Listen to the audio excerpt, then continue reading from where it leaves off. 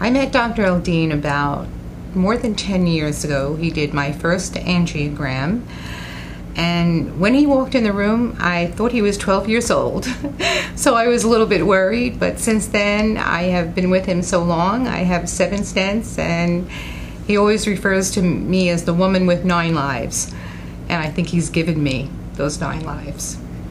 I am absolutely fine. Not only has he treated my heart, but has sent me to the right people to treat cancer when nobody knew I had it, and saved my life.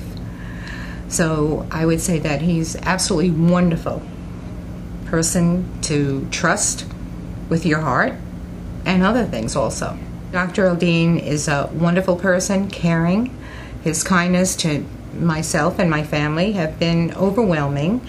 He not only cares about my heart, as my cardiologist, my well-being in my life, my emotional stress that you go through after having cancer, after having 7 stents. It's been wonderful. Like I said, he's not only my cardiologist, he's my friend. And I would recommend anyone, and I do recommend people to come to him.